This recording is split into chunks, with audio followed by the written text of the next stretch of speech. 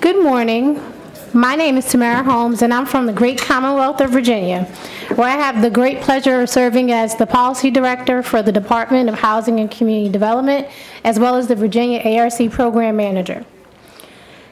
Like the rest of Appalachia, Virginia's Appalachian region has experienced hardship due to loss of jobs in rail, textiles, furniture, and coal industries. So like the rest of the region, we've had to reassess our local economies and develop economic development strategies. In Virginia, we focus on our cultural and natural assets, and we do something called asset-based development, which I'm pretty sure everyone in the room is very familiar with.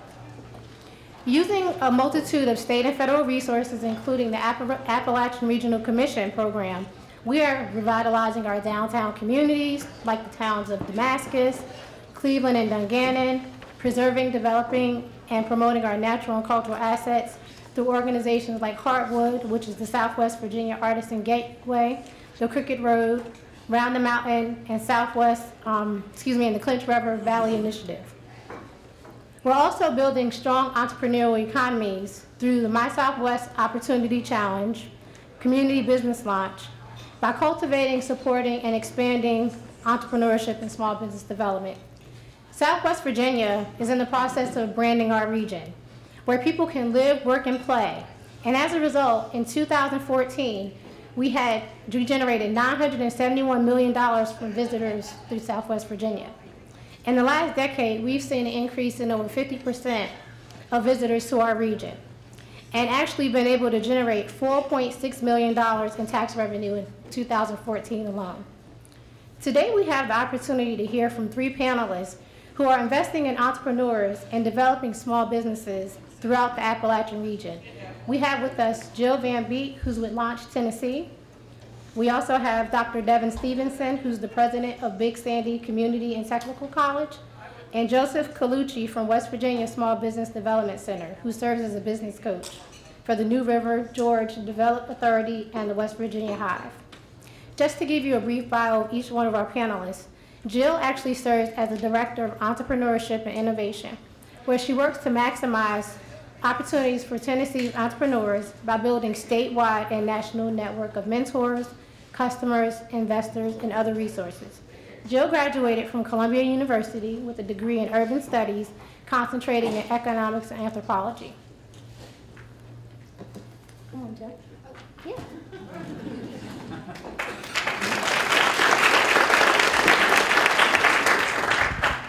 Good morning. I think according to your agenda, you're expecting to see Charlie Brock here, who is our CEO, and he sends his very sincere apologies. He would like to be here rather than where he is today, but for a health issue that will resolve itself, he's not able to be here, and so I'm excited to be. I see a lot of friends and partners in the room, so I feel welcome. So I'm going to go ahead and talk just for a second about Launch Tennessee, and then dive into what I think is a bit more relevant to folks in this room with respect to what is happening at the community level in some of our Tennessee cities. So Launch Tennessee is a statewide public-private partnership, and our capabilities are really embedded in our people, our partnerships, and the collaborations that we support and generate. And as I mentioned, some of the folks that are integral to all of that are sitting here in the room. And I did want to point out my teammate, Brittany Burgess, who works with me at Launch.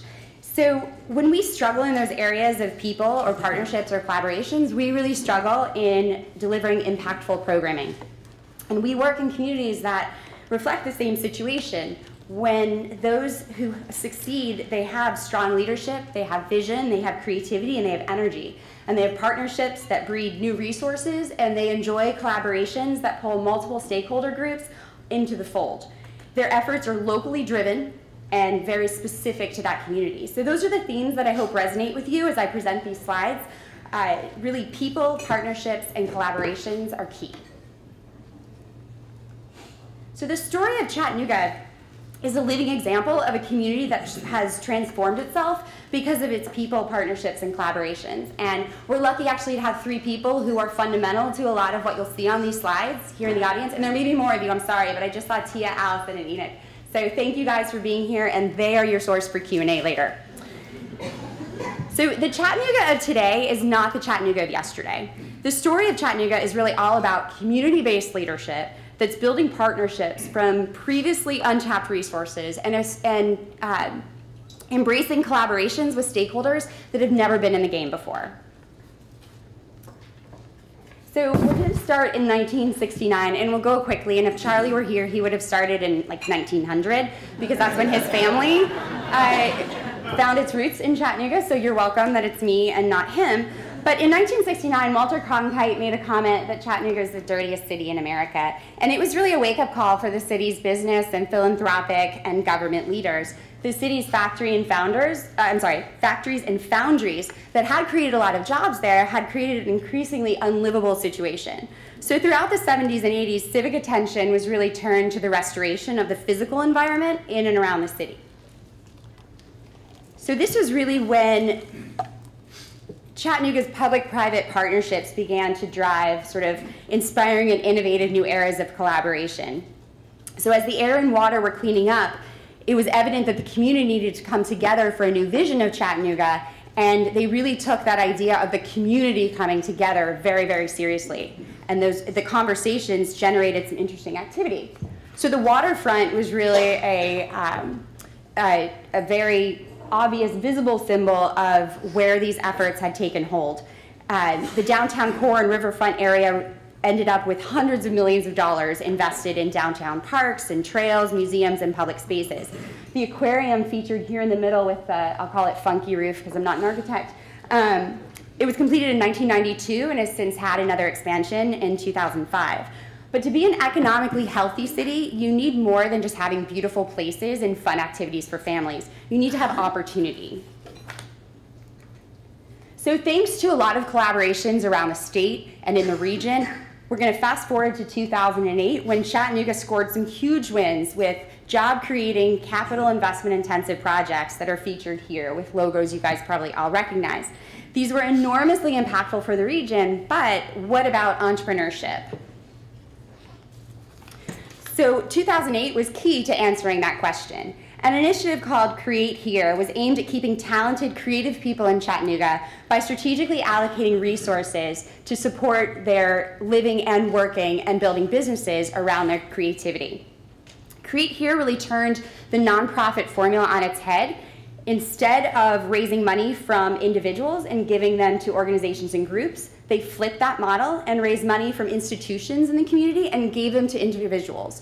Now, the amounts of the grants were not big, and there actually weren't a significant number of projects, but the key is that the projects that did happen were very visible to other artists. Those artists became entrepreneurs, and they stayed in Chattanooga to do it, and more people saw that success and saw that pathway. So the next, oh, it's right here too. Sorry, I didn't realize my slides were right here. Anyway, so in 2009, this was really the next step, Innovate Here. The Innovate Here initiative, the scale got bigger, but the themes were consistent with Create Here. Community leadership was very intentional with dedicating resources to a specific, maybe unserved or at least underserved market. And the model was new to Chattanooga, but the key here is that a group of people pursued the resources to make it happen. They went outside the box. So you can see some of the criteria of the program. They offered lease subsidies and forgivable loans to convince entrepreneurs to build their businesses along Main Street. So they were creating a very specific place and helping the businesses thrive there. So moving ahead another year, 2010, momentum was building in Chattanooga and more folks wanted to get involved. So Company Lab, or CoLab, was born 2010.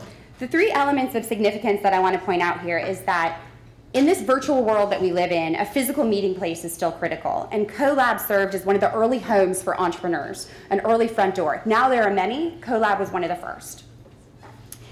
The second point I want to make is that early adopters of supporting entrepreneurs, those who were willing to think outside the box in those earlier days, had a place now to put their resources, whether it was financial, mentoring expertise, etc. These pioneers were part of a much larger pool now. And the third piece is that with that place and those resources, impactful programmatic support was developed, serving entrepreneurs in different stages, different sectors, different degrees of experience, different demographics. And the logos you see here are some of the programming that I'm referring to. 2011 was a milestone year for Chattanooga. This is the year Chattanooga became the gig city. And what happened is that the community-owned electric utility, EPB, built a network that enabled the city to be the first gigabit city in the US. This incredible community asset transformed the city into a sandbox for entrepreneurs to discover what happens when bandwidth is no issue. Dozens of organizations, public and private, are officially supporting the exploration of what is next. And that's especially important because now the gig is now 10 gigs and the network's been expanded. With the gig, one way that the gig was engaged with the entrepreneurial space is when CoLab kicked off its first official accelerator program in May of 2012 called Gig Tank. 8 entrepreneurial teams came from across the US. They moved to Chattanooga for the summer to participate in this experience.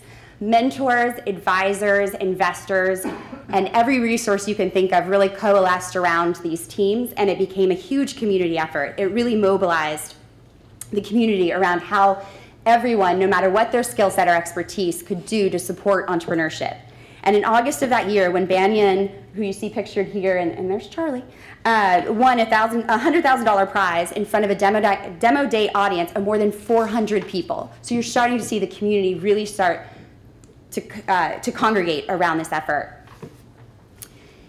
One of the more impactful programs for Chattanooga actually came out of one of the it was developed during one of the business planning programs that I showed you earlier, and it's co-starters. And Enoch is here in the room and can speak volumes to this program. But it was designed as a business development program for lifestyle companies or those with a local focus. What excites us at launch about this program is how customizable it is, if that's a word, for different stakeholder groups. And we have seen that happen in rural communities, for researchers at universities, high schools, veterans. There was a pilot done with a Girl Scout troop because selling cookies is one of the most fun forms of entrepreneurship, at least for those that buy them. And we've been amazed at the economic impact of this program. And we're currently licensing, I'm sorry, not we, but the Co-Starters team is currently licensing the program around the state, the ARC region, and the US, and I know that some of the licensees are here in this room and can probably share some really interesting experiences about how they're using that curriculum. So another ingredient that communities need to support entrepreneurship is access to capital. And in 2010, Chattanooga's investment landscape was basically a goose egg. There were investors that were participating in deals, but there was no organization of it. You had to be in the know. There was really no structure. And fast forward to 2015, and Chattanooga has 6 funds that make about $40 million available to entrepreneurs. Each of these funds has a different investment thesis. As an example, the Jump Fund invests in female founders only. Lamppost Group is also an incubator for those companies, and so they offer a lot of services behind that. But you're starting to see that across the landscape in terms of different industry sectors, different stages of companies, you're starting to see access to capital be a resource that's available. All of these funds were designed by community leaders and Chattanooga money. So fast forward to now to the Chattanooga of today. Fully developed, the Innovation District, and you can see some real photos and also some renderings there. It'll be a catalytic mix of startup businesses, incubators, accelerators, and other innovation generators. It's about 140 acres in the core of downtown. Getting back to, in this virtual world, a sense of place is so important. Chattanooga is recognizing that in spades. The anchor of the Innovation District is the Edney Building, which you see here. It's a 90,000 square foot, 10-story building that houses innovative office spaces, community event spaces, shared accelerator spaces, and CoLab recently relocated there. The Innovation District, and this gets to the multi-use and multi-party partnerships, but the Innovation District is also home to many public and private groups. EPB, the utility that put the gig network in, part of the University of Tennessee Chattanooga is located there, the Public Library, Lamppost Group, Coyote Logistics, Bellhops, Causeway, Society of Work, Arts Build, on and on and on and on. Creating density in one place fosters an amazing amount of innovation and creativity. So what all of these communities have in common across the state of Tennessee, and I hope I demonstrate a little bit of this in Chattanooga, is that they have people and organizations that have varying degrees of resources available to them. The challenge and the opportunity is in aligning those people to then form partnerships to draw out new resources that their entrepreneurs need. That's the end of my show.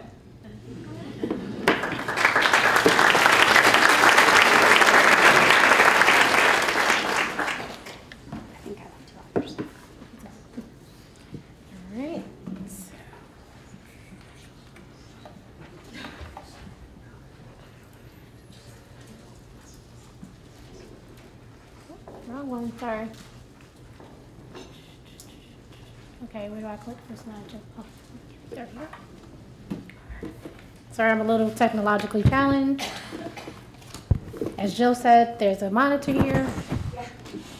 All right.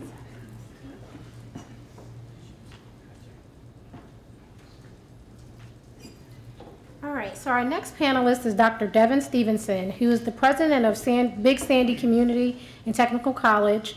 He's a Summerton, Alabama, hope I pronounced that right if I didn't tell me. Summerton, Alabama native. Dr. Stephenson has over 40 years of experience in higher education. He's previously served as the president and CEO of Three Rivers College in Missouri prior to coming to Big Sandy, and has held numerous leadership positions within the Alabama Community College system, including Vice President of External Affairs and Dean of Students at Belleville State Community College, CEO of Snead State Community College, and Dean of Students at Walker State Technical College. He is also a community college graduate. He earned an associate's degree in science from Walker Junior College, followed by a BA in business administration from Birmingham Southern College, and both master's and doctoral degrees in administration of higher ed from University of Alabama. Dr. Stephenson and his wife Judy reside in Paintsville. They have 2 adult children, John and Julianne. Please welcome Dr. Stephenson. Thank you very much. I just have to say, roll tide. I told my family I wanted to do that one time in Tennessee, just one time. And I apologize for Lane Kiffin. I'm sorry about that. I'm sorry about that. It's indeed a pleasure to be here. Where are my Kentucky peeps out there? Yeah. All right, go Big Blue.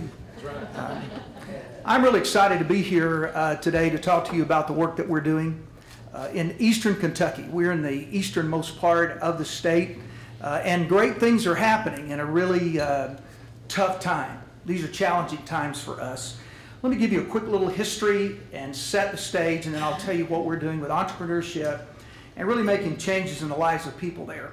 Our institution is sort of a blend, a consolidation of 2. Mayo Technical College is the oldest technical college in the state of Kentucky. It started in 1938. It has a lot of history, including a 1964 visit by President Lyndon Johnson on the day that he declared the war on poverty. He did it in eastern Kentucky on the front steps of our Mayo campus. And then Prestonsburg Community College started in 1964 as just a junior college. And then in 2003, these 2 came together. And the reason I put the sign up, there's 2 there. Someone said, do you really want 2 on there? It has been so darn hot in Kentucky, I wanted to remind myself of what snow looked like. And so I put the spring sign and then the winter sign. You know, we're all that way. It snowed 18 inches in 24 hours in Kentucky. I prayed that day for the summer to come. And every day of the summer, I prayed for that 18-inch snow to come back. But our institution serves about 10,000 students annually. We're located in the 5 counties that are in the most eastern part of the state of Kentucky. 4 of those counties have a 12.5% unemployment rate, and Magoffin County has a 22.5% unemployment rate. Our challenges are great. We've gone from 28,000 to 6,000 coal jobs, and now we're down to just very, very few operators at all, and it has impacted every sector, every area of the economy of eastern Kentucky. But I'm proud to tell you, we are making progress. This past year, our college awarded over 1,600 degrees, diplomas, and industry-recognized credentials. In fact, our career education programs are doing some amazing work. They are soaring. And we're really glad to have Jared Arnett with us today. Many of you have heard about shaping our Appalachian region, SOAR. And Jared Arnett, who's executive director, is back there. And Jared, I appreciate you being here. But we also have licensure and certification rates that are rivaling any Kentucky institution, and I'm really proud. When I first got to Kentucky a year and 4 months ago from my work in Missouri, I really asked myself the first few days what I had gotten myself into. It was serious. And the word fear came up, and I realized I had a couple of choices. And that was either fear everything and run, or I could, as a leader, one that the college and the community depended on, I could face everything and we could rise. And I chose the second part of that. I chose the part of facing the issue and doing good things. By the way, if you want a copy of this PowerPoint, and there are some salient quotes in here, if you'll see Josh Ball down front, he will, and give him your card, we will get you this presentation. So what I realized up front is that I could not approach the leadership of this institution as I had in other ways. That for the most part throughout my career, I've tried to solve problems in a one-dimensional plane. And that was looking at it on top and on bottom and trying to solve it. Some people say you solve problems by getting outside the box. And I'm going to tell you, in Eastern Kentucky, you can't even get outside the box. But to be an effective leader, what you have to do is be a geometric thinker. And that is, you have to be able to plan from all angles and solve problems by degrees. And I thought, how could I demonstrate that? And I remembered years ago when these specialty companies would send these little devices that would sit on our desk and it would have the calendar on it. They were pop-ups like this. You remember them? And it reminded me that the work that we do now in leadership, in changing the culture, is one that requires geometric thinking. And I can't solve problems like this anymore. I have to solve problems by looking at things from a different direction. Sometimes I have to turn it over and look at it at the bottom, some from the side, but generally there's always a solution to the problem if I look at it angularly and not in one dimension. And so at the institution then, I challenged our leadership team to look at possibilities and not problems. Look at opportunities and not obstacles. And that's what we've done. And we've literally taken on the idea that our institution has to be involved in 3 sectors of the work. And that is community development, economic development, and workforce development. And I will tell you, I heard somebody earlier say in the main session that you could not have workforce development without economic development. And I would say to you, colleagues and ladies and gentlemen, you cannot have economic development without community development. You are not going to bring in major industry. You are not going to make an impact unless the quality of life and the quality of place is where people want to come, that magnetizes them to your spot.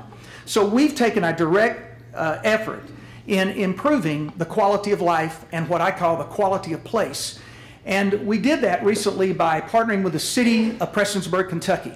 And we took over management of the Mountain Arts Center, which is the premier performing arts center in Eastern Kentucky. It is the home of the Kentucky Opry. And so the mayor and I sat down and talked about how could we leverage our resources, how could we do things that would really make neat things happen. And so we created a memorandum of understanding with the city that also has a management fee that we're paid to manage the Mountain Arts Center, which is a major tourist attraction for our community, as well as a profit-sharing clause on the end that incentivizes us to work harder to bring acts and to raise revenue. So we share in the profits as well, and sort of a neat kind of innovative entrepreneurial idea for our institution. So now as a college president, not only am I managing 4 campuses and multiple high school sites, but we have the opportunity to manage the Mountain Arts Center, which is a very fine institution. One of the things that we did immediately was install public Wi-Fi, and Josh Ball, who is here today, is our strategic communication director, started geofencing there. So every time large groups come in and they pull up their smartphone devices, we promote and roll out all of the great things that are happening in the area in tourism, in economic development, in higher education, through the geofencing methodology, and it works very well. In addition, we've taken a real interest in the historical and cultural assets of our region. And I bring 3 just to show you today, because what we're trying to do is create an ecosystem that drives people to us. We believe Eastern Kentucky, which is, by the way, the home of the Hatfields and the McCoys. And I've met many of them, and they're pretty nice people. I'll tell you, they really are. We are also the home of Highway 23, which has birthed Loretta Lynn, Chris Stapleton, Patty Lovelace, Crystal Gale, Dwight Yoakam, Ricky Skaggs. So everybody that lives in a holler, where they come out of the head or the mouth of the holler, they can either play or sing. And so we believe that cultural piece of what we do is really important as an institution. Someone has to get their head around that, and someone has to make the change. It's not going to happen on its own. So what we've decided to do is take on that ecosystem ourselves. We have several historians and archivists at the institution. We're negotiating right now on the John C.C. Mayo home. Many of you may know that name. John C.C. Mayo bought up all the mineral rights in Eastern Kentucky, was a very wealthy man, built this home in 1912 at a value of $250,000. In today's money, it's $6 million. On the right side is the Sam May house. Sam was a senator and a philanthropist. That house was built in 1817, and we now have tours and provide docents and internships in that house for historical preservation.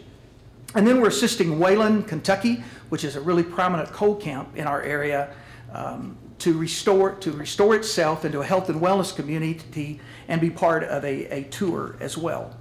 So our institution is involved in community development. We are involved in economic development, but the thing that we're really proud of today and the thing that we bring to you is our work in boasting of the fiber optics training that we're doing in Eastern Kentucky. And I see Benny Garland is here today. Benny is sort of the brainchild behind the fiber optics program that we began a year ago.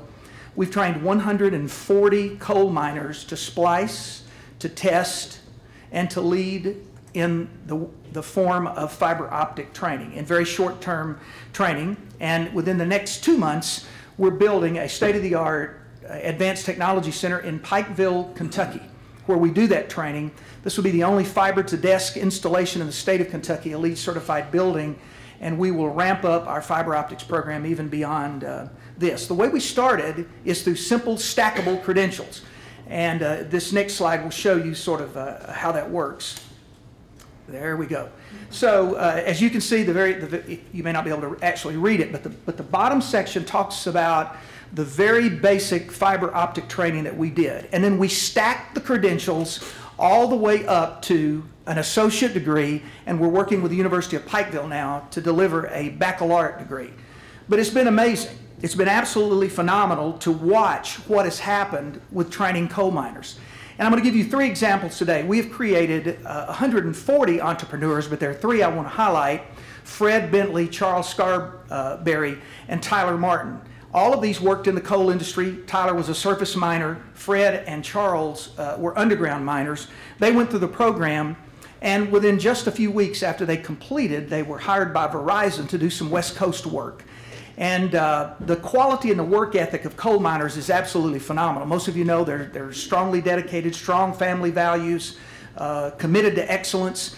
And these, Fred and Tyler, ended up in Texas working for Google Fiber, making $52 an hour, where they now install Google Fiber. They'll be coming back to Kentucky when the I-wired highway comes on board, and they will lead the installation of the Kentucky fiber into our area. What's interesting, our topography is very mountainous, as you know, and 90% of the fiber is going to be strung on cabling rather than buried in the ground, which makes it really interesting. As a result of this program, we extended, and we not only stacked credentials, but some of you educators will recognize this language. We started latticing the credentials. So now we have a lot of depth as we add that into these young entrepreneurs, but now we add width. So we now have lineman training, OSHA training, CDL training, and fiber optics training molded together in a 12-week program, and we fill that class up after 1 week of announcing it. And it will continue on because there's such a huge demand. In Eastern Kentucky, there's a technique in fiber called lashing. Some of you may have heard about it, but because of the rough weather, when they suspend the fiber to avoid having it stretch or break because of ice or snow, they lash the fiber. And this particular program is the only program that we know about in the region that actually teaches lashing as a part of that process. So Kelly Hall is back there. Kelly's our Dean of Workforce Development. She's standing by the one and only Earl Gold back there. And Kelly launched these programs, put them in place, and now we are training coal miners to do great work. What is happening, they're becoming independent contractors. They're becoming young entrepreneurs. We had to teach them financial literacy, how to manage a business, how to do all of those things. It's been really, really interesting. And then we're going to move from here to cybersecurity and unmanned aircraft as a part of our program. We're really proud of others that have come through our program. Here's one. Danny Ratliff graduated in May and was accepted into pharmacy school. An underground coal miner will now move out and own his own business once he completes the school in Pikeville, Kentucky. This is the kind of work that we're doing and that we're promoting. And we believe it comes because of the partnerships that we develop. Also, as you know, community colleges are very nimble. We're adaptable, we're connected, and we know how to try to move and maneuver. Next Tuesday, we open the most revolutionary thing that I've ever been a part of in my career. We open a coding academy. You can teach coal miners to code. And in this particular coal academy, we are doing a public-private partnership on the campus that Lyndon Johnson visited in 1964. And we are bringing in 50 coal miners and coal miner families that have been impacted by the layoffs. And we begin this very high-level training with 50 of them in iOS and Android coding. It's a 20-week paid internship. They make $400 a week, and it is funded through a wonderful project of ARC, through their Power Project. And Earl, we are very grateful for that. Through EKSEP, $2.75 million will help fund this coding academy that will allow our miners through high-speed fiber to work from home, to work in our teleworks hub, to work in our makerspace right on campus. We're really excited. It launches, and we're expecting great things to happen. You know, I am convinced that we have to think more microscopically. We do think regionally, but I know that great things happen where change and collaboration collide, and that's the magic piece of this. We've taken adventurous steps. We have to continue to do that. We do that with our friend Jared Arnett with SOAR. Many of you have heard about SOAR. It has now become a real conduit. Let's pass on that. We'll talk about that later. That's our early college academy. We have 140 high school seniors that are on our campus full-time. They come as juniors, and they leave at the end of the 2 years with both an associate degree and a high school diploma, and we're sending them to the University of Kentucky at the age of 18 as juniors. It's a pretty amazing program, and we waive all the tuition for those programs. I believe entrepreneurial leaders dwell on a canvas of innovation and fresh ideas, and they effectively know how to blend colors and connect dots. And that's the difference in a higher ed leader now and one 15 years ago. I've had to completely reorient myself as to what a higher education leader is. It's more about resting on the 40-acre campus and just doing your thing. It's about lifting that 40-acre campus out into the community and making a difference in people's lives. And that's exactly what we're trying to do.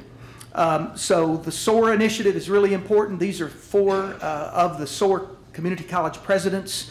And we have been working very diligently with SOAR to upload a power grant that will help us advance this digital infrastructure that we're doing. I believe that we're focused on the right things, and that is transformation, change, and collaboration. I remember my little sainted grandmother. She said, "Devin, always remember this. There are 3 constants in life: taxes, debt, and change." Those things will happen. Just get ready. So you can get accustomed to them or not, but it's going to happen in your life. So with one goal in mind, what we're trying to do is make our region a powerhouse of thoughts and ideas that translate into something that is tangible and revolutionary. And I really believe right now we have to seize control of our future and our destiny as we create the future. One student, one opportunity, one promise, one hope at a time. Thank you.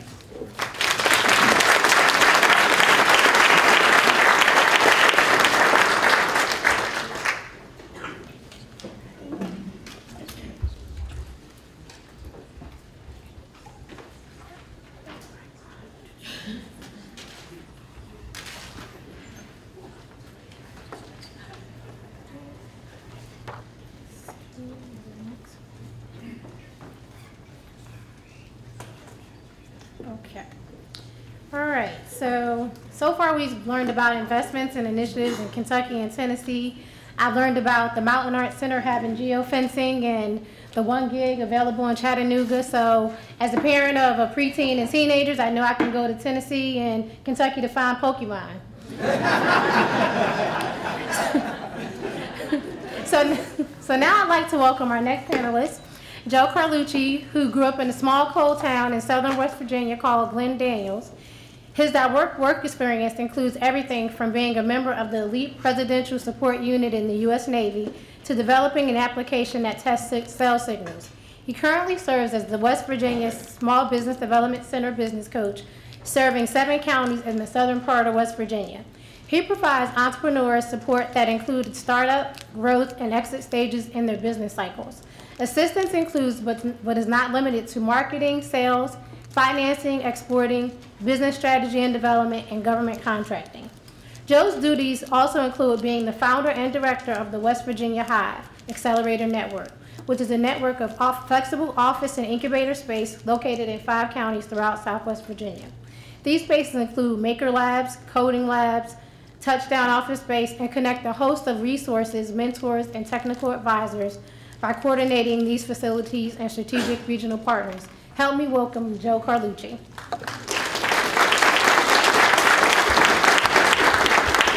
Get this keyed up here. I have to do the difficult one. Thank you very much. Inspiring stuff, really. I mean, they have a history, they have a goal, a vision, and now I'm going to tell you a story of someone, this thing that just started. We're fledgling, we're brand new.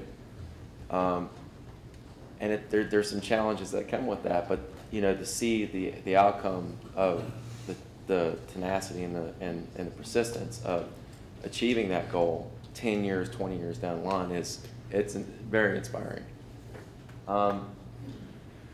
We started the West Virginia HIVE Network originally as a co-working lab that actually blossomed into a much larger idea in southern West Virginia.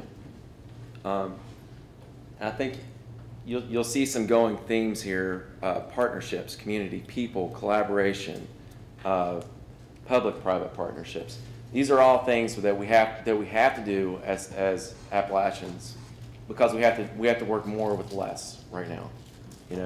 How do we get those people to boomerang back into our economy? So our first pilot ship is in WVU in Beckley. We're launching 5 more of these, but we also have about 9 affiliate networks, and those are just referrals. So we're force multiplying everyone's resources. We serve 9 counties with a touch point of 239,000 people, and these are counties that have been devastated by coal jobs, lack of coal jobs, and the attrition of rail jobs as well. And we started, I heard $40 million, I'm like, wow. We started with $25,000, $25,000, okay? And we leveraged that thanks to Earl and the ARC to, in-kind services and also financial, to $2.1 million in a year and a half. It was again, all the public-private partnerships, the collaborative, the teaming, that's all instrumental in making that happen. So we have, again, community. That is our core product. I think that's the theme in every single incubator that's in Appalachia right now is community. You have to have that buy-in from your base in order to make this thing work. How do we do that? We offer pre-launch services, business resources, financing, mentoring. So this is all new. So when you're trying to stand up an incubator, okay, there's a lot of information, but you just have to kind of see through it, because you can't be New York, you can't be California. You're in southern Appalachia and in the coal fields. So things that are already put in place, like Enix co-starters, this InkyTrack system. I met this person in Christie's NBIA conference, National Business Innovation Conference. These are all systems that are already in place. It's just a matter of adapting them to your region. Okay, customized programs to fit any stage of development. You don't want to lock in people, and say, "Oh, we're just a tech lab. We're just a food lab." So we are a mixed-use incubator, and we vet those people using co-starters first. It's an excellent test for a rural economy. And like Jill, and this is versatile. You can use it for Girl Scouts too. And so they have to prove a minimum tested product before they move on to the second course, which is where the money is. And the founder is connected to all the resources, and I'll go over that later. And really coaching and mentoring and investing in that person's idea. And mission criteria. It's not a 6-page dissertation or a 100-page dissertation. It's very simple to achieve. We modeled this off of Growth Wheel, Lean Startup, and Business Model Canvas. Okay, and this is every critical component of any business, and that's how we're starting. What are the fundamental parts, and then how can we expand on those? And then once they're ready, after 18, 36 months, we send them to scale up. So they get $15,000 here, a forgivable loan, and then they get $30,000 here. As a business coach, what I've experienced is that you can't go the traditional loan route when you're just starting something like this. You can, but they're looking at FICO scores. They're not really looking at an idea. So that'll be kind of the phase 2, and I hope we can get to where you guys are, 5-10 years from now. But if you can see up here, 9 weeks, 36 weeks, 36 to 42 months, 6 to 12 months. Stakeholders are inherently impatient. They're going to ask you, where are the jobs? How much capital infusion did you infuse into the economy today, right? Yeah, and to start this, you have to have that conversation that this is a seed that you're planting, and you may never see the shade. That goes over well, with the community. When someone's running for office, not so much. They want 100 jobs right away. But you have to be prepared to have that conversation. We have a digital design lab, wearables lab, code lab, mentors, 5 co-working incubation facilities, a maker lab, 1-button studio. I'm very interested in talking to you, Dr. Devin. We are starting a brand new system. We're actually going to train 10 middle school students in cybersecurity and start a business with that. And we're going to peel off. They're actually going to generate income, and then we're going to peel that off and put them into a scholarship fund. So they'll generate income out of middle school in a cybersecurity landscape. Okay, our broadband, very important, extremely important, something that we lack inherently in West Virginia, which is why, if you look back, we strategically located these incubators and these co-working facilities within 30 miles of some of the least broadband area that has that bandwidth, so that people can touch down in those spots. Ray asked me, this is something that's new. We've asked for 1 social entrepreneurship coach. Okay, this is new and innovative. This is kind of untested. We actually got a matching grant with the One Foundation for that. And this was a fight that I had as a business coach. If you see, social enterprises are businesses. Okay, they have to get legally organized. They hire people, right? They generate revenue. Maybe soft funds, but they do generate revenue. So Ray asked me to define what a social enterprise is. So I stole this from Mason. And it's really where your market meets your margin and your mission. Okay?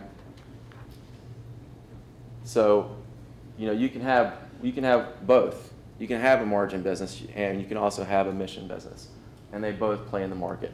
Very good example of this is Tammy Jordan in Raynell, West Virginia.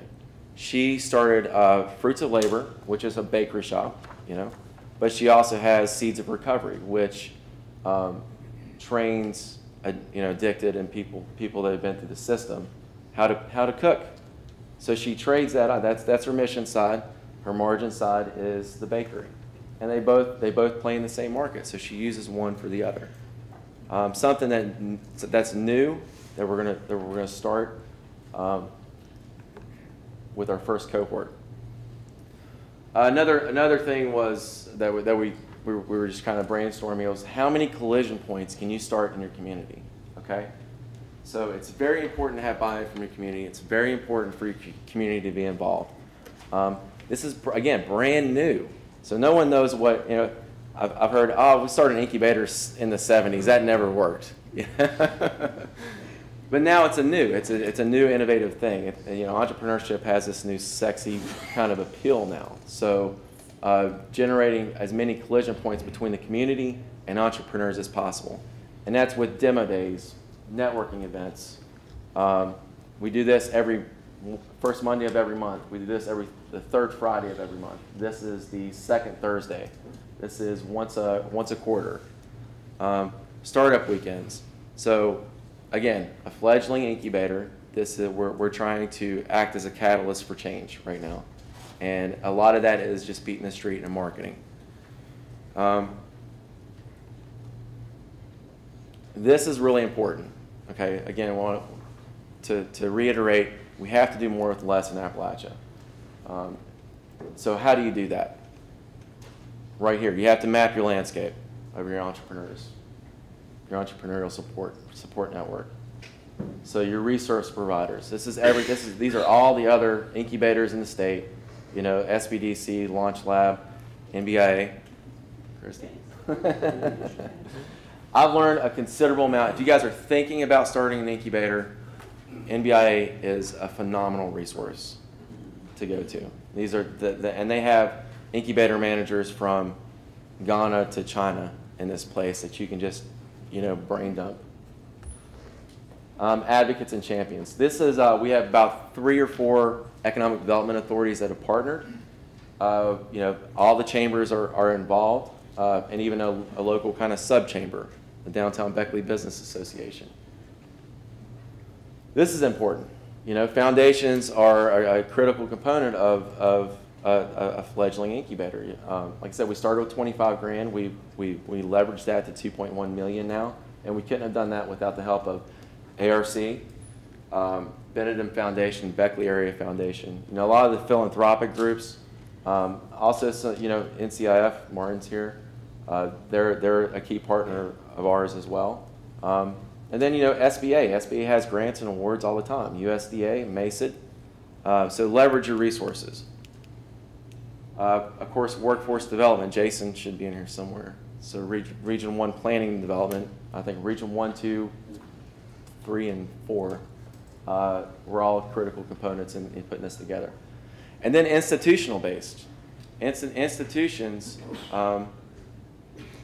play a huge role in this. They're training our next wave of leaders. So partnering with them and incorporating the entrepreneurship mindset inside of some of these degree programs, to where these young kids can, they don't have to leave. They can get out of college or do it while they're in college.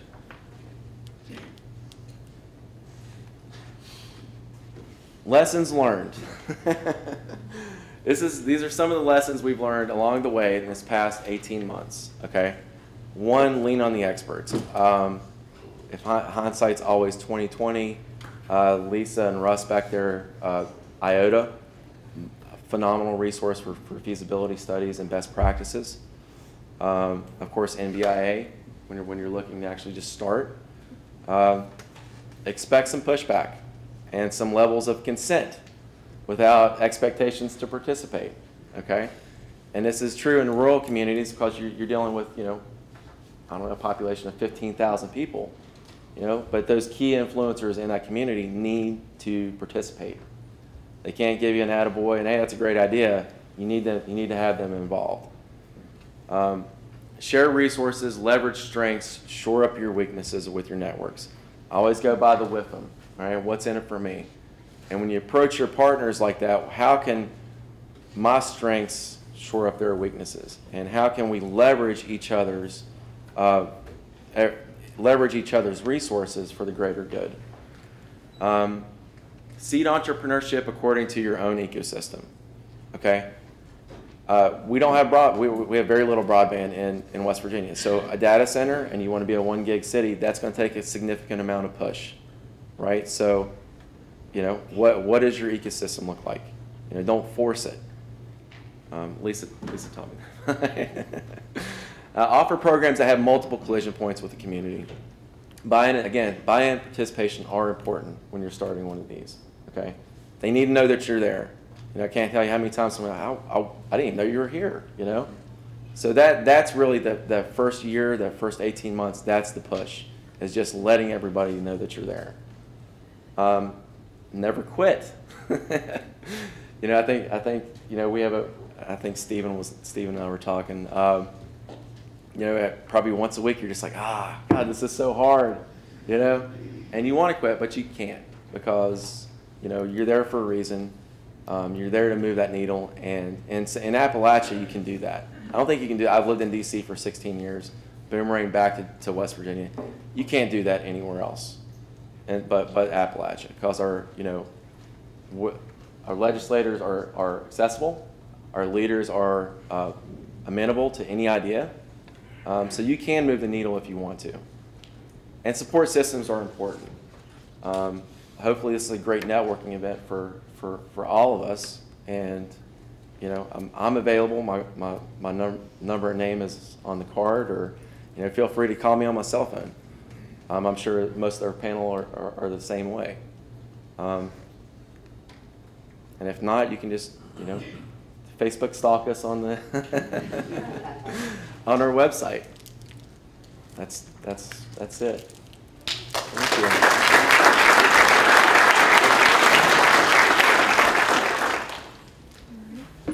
So that concludes our panel, and we're going to open up the question and answer session. All right, who's going to be the first one to? All right, we have a volunteer. Let's give our panelists a round of applause as I walk across.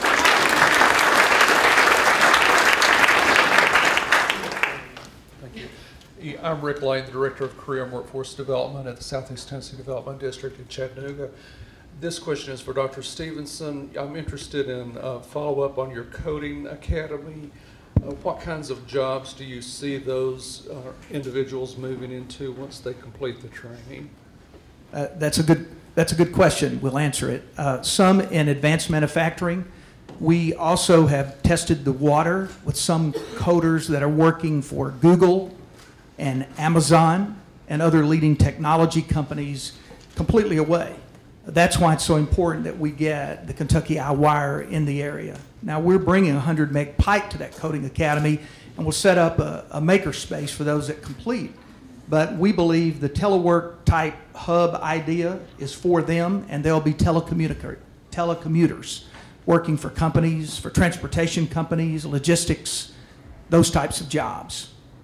So most everyone that we train is going to become their own entrepreneur, their own independent contractor in that regard.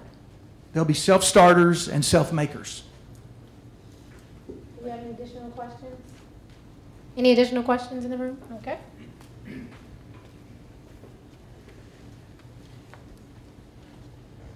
I'm Jennifer Simon. I'm the director of the Innovation Center at Ohio University, and I had the good pleasure of meeting Joe and some of you during the power announcements.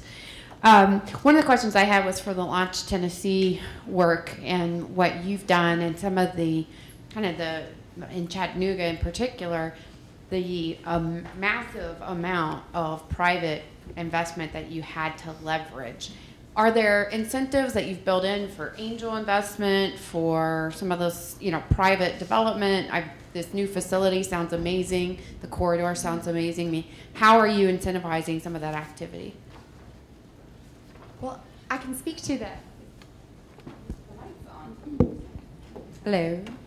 I can speak to the angel investment comment, and then actually I'd love to turn to my friends in Chattanooga to speak specifically to some of the Innovation District questions. But in terms of angel investment, the angel funds that were formed in Chattanooga were really community driven. Those were investors who believed that it was time to organize and structure those resources. In addition, we're pretty excited that our General Assembly last session passed an angel investor tax credit that we will be able to start issuing January 1. So we'll actually be back up here in a couple weeks doing, as part of our angel investor tax credit roadshow, talking to accredited investors. And really the idea there is we want to socialize the opportunity to pull even more people off the sidelines. There are a lot of financially capable people in Tennessee and throughout the ARC footprint who are not engaged in your entrepreneurial activities. And we feel like this is going to be a tool in Tennessee to pull some of that wealth off the sidelines.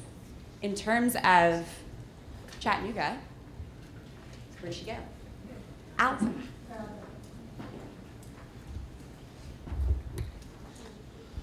Allison Reedy is a director at CoLab in Chattanooga. Yeah, thank you, Jill. So as far as the Innovation District and how that's been incentivized, the Innovation District is actually a city-led program. So our mayor is one of his programs. And then for the innovation building that we're actually located in, that was a Tennessee Valley Authority building. They were downsizing some of their assets, so they sold that building to the city. And then the city put out an RFP to private developers. So it's actually private developers who have a very kind of structured contract on, they need to have a co-working space, they need to have an incubator, they need to have, we actually have a really cool rooftop that was kind of in the contract. And if they didn't complete those by certain timelines, there was some fees that they had to pay for that as well. So that's kind of how that's structured. Chattanooga.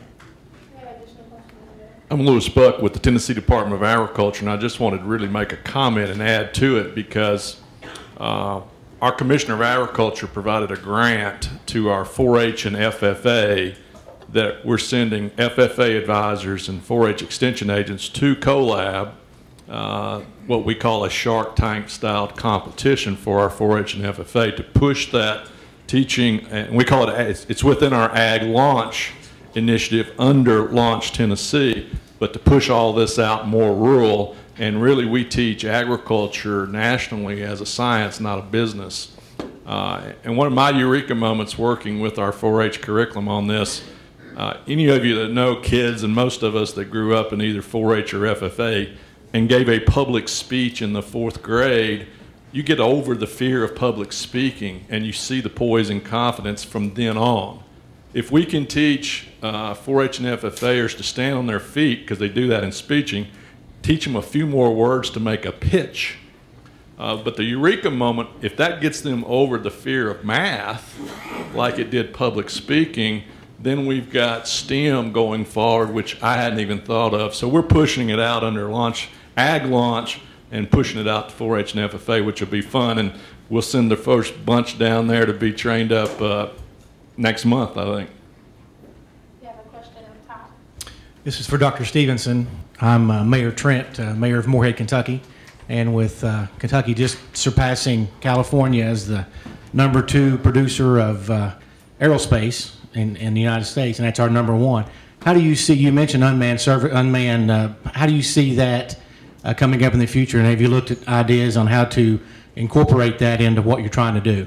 Yes. Let me say, much like others have been quoted, I notice there's a new car commercial that says it now, the best way to predict the future is to create it. That's exactly what we're doing. But we see drone technology for us in precision agriculture.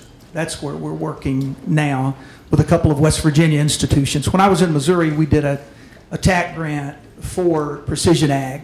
It created an opportunity to do drone surveillance for blighted fields, and that's exactly what we think we have to do. Ultimately, what we have to do in eastern Kentucky is level the mountains. And so agriculture is one way we can do that. And certainly the videography field and public relations field is big too. But precision agriculture is our focus on unmanned aircraft. And we're talking short-term certificates right now that lead right in directly into the job market. You have an additional question? Yes, first of all, thank you for sharing. My name is Jean Horstman. I work with a national social enterprise that grows established small employers in low-income communities across the country.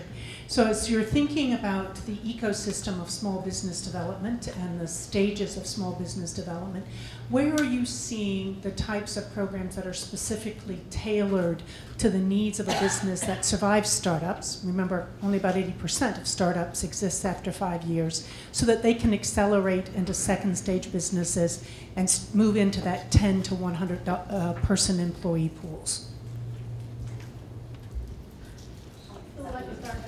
I'll take it. So the model that we've seen, and there's no one model that works, and one of the blessings we have at launch is that with all of our community partners across the state, we get to see a lot of different versions and hopefully help them share some best practices and lessons learned. But in terms of, it's almost like the stacking of credentials, and I wrote that down because I like that phrase, in terms of stacking the support models for entrepreneurs so that there is a continuum of care, if you will, for entrepreneurs from idea stage through to, say, the public markets. And each community needs to define what that support looks like at each level and who they're pulling entrepreneurs from and in what sectors, and then looking for the market resources to support those entrepreneurs at each stage. We are incredibly focused on the corporate engagement component for our early stage entrepreneurs. We want to make sure that they are focusing their ideas and their business models on what the market needs, and even better yet, what the market will pay for, instead of spending a lot of time and a lot of resources on problems that don't actually exist. So I think that there are components that are similar, like mentors are critical at every stage. Corporate engagement is critical at every stage. Motivators, cheerleaders are critical at every stage. So it goes back to the idea that there are so many different skill sets that have relevance in supporting entrepreneurs, and everyone has something to add. And the quicker that you can get buy-in from your community and all the different stakeholder groups that they have something to add, the faster your community will scale in its capacity to support, I think. But for example, in Chattanooga, you mentioned the Co-Starters program.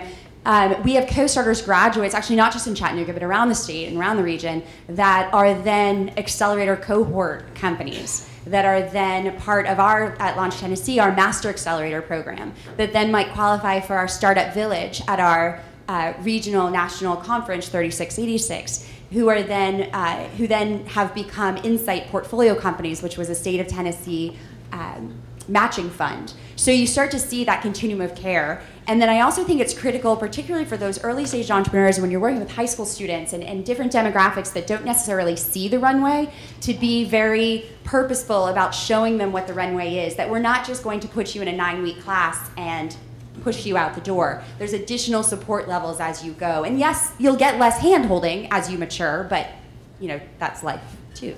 So does that speak to, is that helpful? I was wondering if there's any specific programs, like the SBA's Emerging Leaders Initiative, which is offered in Nashville and in different cities across the country.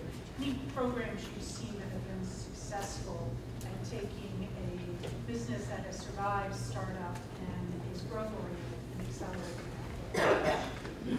accelerating? We have so many programs that are very homegrown, if you will, and so the way that is achieved in the different communities has been built there.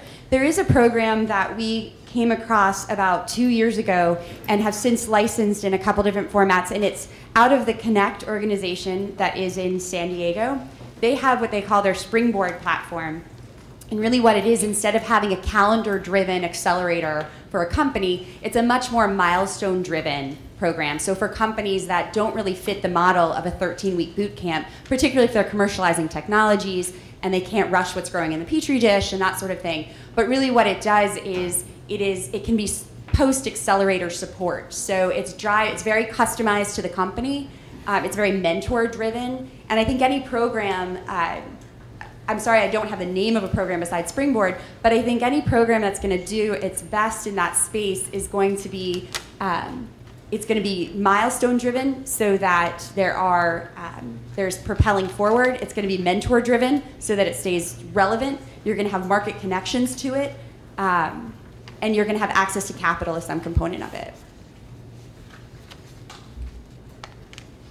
Are there any additional questions?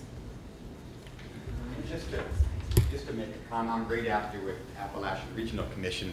Just to add to that last question, there are a number of people in the room here today who do a great job doing just what you're describing, helping companies post-startup become very successful and get over that hump. So I think there's a number of folks who could respond to that all across the Appalachian region. So it's really a great group of folks here today. Anyone want to take a stab at it before we dismiss?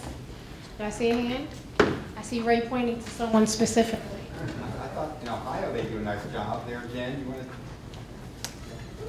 Yeah, I was getting her things down here. I promised her I'm taking notes. Can you repeat the question? I guess the young lady wanted some specific examples of programs that provide support post startup. Yes, thank you. Okay. My apologies. I thought that's what she said. Specifically growth-oriented. Growth-oriented companies. Accelerators, businesses that are established that want to grow. Yeah, so we, at our innovation center, we typically about in 3 years or so, we have people that, we're pushing out the door, but we work directly with our economic development organization at the state called Jobs Ohio, and an organization that is called, this is the Third Frontier, which is more of our technology driven initiative at the state to provide kind of that next level of services. If it's, workforce, if it's next stage capital, the Innovation Center and our partner Tech Growth Ohio, which is also at Ohio University, we help make introductions to that next stage of capital. So it could be venture capital.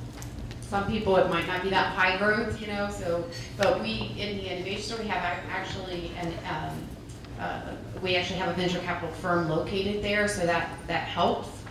They've made introductions for our companies to others that are more in their, in their niche. And I'm not sure if I'm answering your question other than to say we don't just let people go out the door and then ignore them. Our Community Improvement Corporation has done for forgivable, it wasn't a forgivable loan, excuse me, it was debt to equity that we put into a company. So now I serve on the board of one of our companies, and the service that our community is providing, whether that's location. Obviously, we want to anchor people into our own communities, so we do a lot on that piece. We treat them like it's an attraction. I mean, we put more effort in keeping our companies in our communities than we do in attracting other companies, and so that's. I think that's the way all of our economic development offices are starting to go, and if they're not, they're dying. All right, so this concludes our first session for our Investing in Rural Entrepreneurs.